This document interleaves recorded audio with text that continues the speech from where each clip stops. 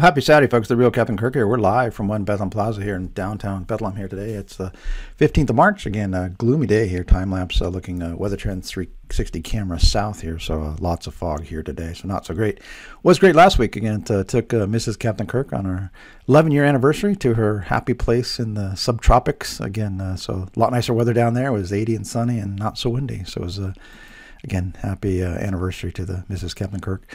This week we'll be traveling to DOMO'Palooza, their annual conference out in Utah. Again, very excited about these folks. Again, they've built some really cool software with our year-ahead sales predictive analytics. Share a video here at the very end if you want to watch that about how clients have been leveraging this new, really cool tool. So I'm excited about it, and we'll be talking about it out at DOMO'Palooza on our power of 1 degree, how every 1 degree of temperature change has huge impacts on seasonal sales and everything you and I buy.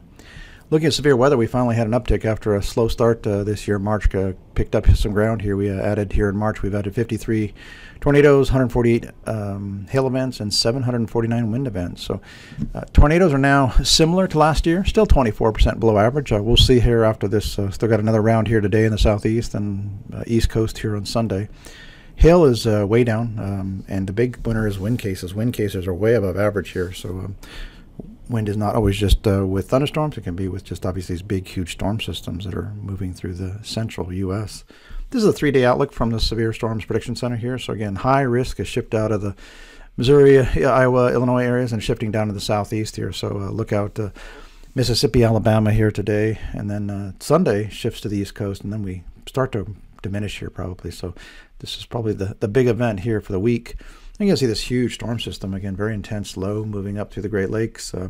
So again, some severe weather risk as we get into Sunday here on the East Coast. But then we'll watch the next system here, and this will be another snowstorm, again, moving into the upper Midwest for, say, Wednesday, Thursday time frame. So they're the big winners here for snow here for March so far, while the East Coast, Northeast has been on the warm side of these big storm systems.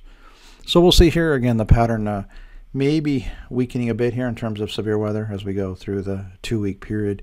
Season-to-date snowfall here again through the 15th of March here. We're picking up some steam in the west, still way below average. Northwest is still 33% less than last year, least in 10 years. Southwest, least in 22 years. The winters are going to be in the south, obviously, with those bigger storms we had this winter. Southeast, most in 10 years. Northeast, while we're way up over last year, 78% versus last year. Most in 4 years, still well below average in many areas along the coastal Northeast. And again, if we just look at these weekly snowfall trends here, the blue bars are snowier than last year. Yellow bars much less snowier than last year. So the top 5 weeks here highlighted. Number 1 was there in early January. Number 2 was in number 2, number 3, number 4 were all there in February. So February was certainly a snowy month. The good news here, too, is the flu cases are on the mend. So as we get warmer here in the spring, flu can't survive as long on those handles and things that you and I touch. And as a result, we're starting to decline. But this was a very late spiking season because we had such a hot fall versus back in 2023. We had a very cold fall in the southeast, and that epic Thanksgiving spike last year, Christmas, this year's Valentine's Day. So it was a very late starting flu season. But the good news, again, on the way down. Looking at last week here, ending here today here in the U.S., it was a good week. 0.9 warmer than last year, warmest in 9 years, 4th warmest in 40 years, 25% drier, driest in 4, below average. Snowfall, 38% less than last year, least in 9 years.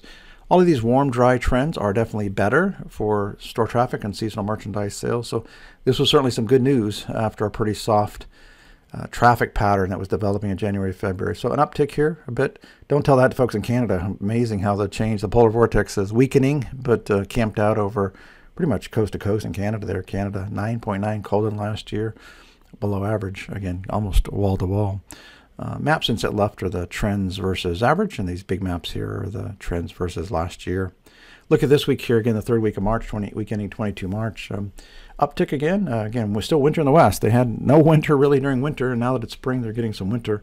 3.7 warmer than last year, warmest in 3 years, 6th warmest in 40 years nationally. Northeast is the big winner here, Northeast and maybe upper Midwest, but the upper Midwest, don't let warm fool you because you're still going to get some snow in there. It's amazing. You'll be warm, but get a blizzard. Snowfall up about 2%, 19th most in 40 years, and wetter, 56% wetter than last year, most in 3 years, 18th wettest in 40 years. Very dry in the south. So again, we've seen these big fires flaring up that flared up in the Carolinas, some now in Oklahoma. the spring fire season is concerning here in many areas of the south, southwest. So we'll see. Just something to be mindful of until the vegetation gets growing. Look at the 6-day snowfall trends here. So we see the one storm exiting the upper Midwest, and then let's watch this next one move in Tuesday, Wednesday. So again, another good solid swath here of moderate to heavy snow from Nebraska all the way up into Wisconsin, and that continues into Thursday.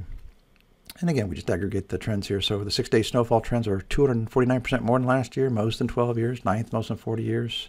Snow for about 44% of us, the U.S. population. So again, a lot of snow here for mid-March. Look at the next week here, getting the last full week of March, ending the 29th here. 8.6 warmer than last year, warmest in 13 years, 6th warmest in 40 years. Snowfall way down 62%, below average. Rainfall down 33%, least in 3 years. Unfortunately, this was Easter week last year, which was just frigid, cold, snowy, wet. It was just a horrible cold pre-Easter week last year. Unfortunately, we moved Easter all the way into mid-April this year. So this would have been a great week to have Easter because warm, dry, not so much snow would have been a good theme for Easter sales. But unfortunately, that's again moved out to mid-April. So if we look at the world 2-week aggregate trends here, just aggregating from the 16th to 29th. Again, cooler trends across Canada, cool in the west, starting a warming trend though here next week. Europe, Western Europe is certainly cooler than Eastern Europe, and all the storm, rainfall, and snow again across the world here. So still very cold and snowy there across Canada, so they're not thinking spring just yet. So folks, we'll end here with the promotional video here on Domo 360, this year ahead software solution, just AI, agentic AI solutions. It's crazy awesome. And Medea, one of our clients, will talk about it, and again, how they're leveraging our year ahead intelligence to help big retailers. So with that, folks, have a great week ahead, and we will talk to you this time next week. Weather Trends 360 CEO Captain Bill Kirk here. Together, let's change the way the world looks at year ahead weather forecasting.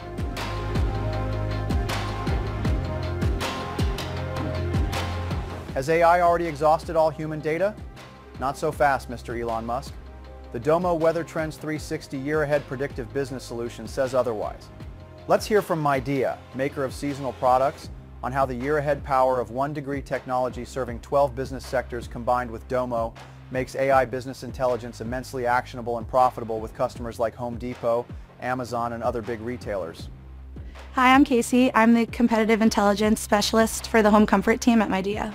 Here at Midea, we've been using weather trends for over 9 years with the power of 1 year-ahead forecasting, and we use this to forecast our seasonal products such as fans, heaters, air conditioners for all of our major customers. The great thing about the Domo and Weather Trends software solution is that now I can see all of those answers in one place. I can see our historical sales data as well as what Weather Trends is predicting for our future sales data, all tied in with the weather that we can normally see in a separate platform. And this is great to help me get quick answers about specific weeks or what we're forecasting to get an answer over to my sales team or to my president.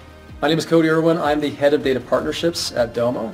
At Domo, we're constantly trying to find companies that have differentiated data products that can really unlock value for our customers. Weather Trends, we feel like, is one of those. A company that really offers a unique perspective on weather with a year-ahead forecast and the power of one data to really anticipate what's going to happen in the market. AI weather got the winter completely wrong. Let's hear from Casey on how she leveraged the year-ahead power of 1-degree sales forecasts. We were seeing from NOAA and many other weather sources around the world that this winter was supposed to be very warm, and it really impacted how we were going to plan for the demand of heater season.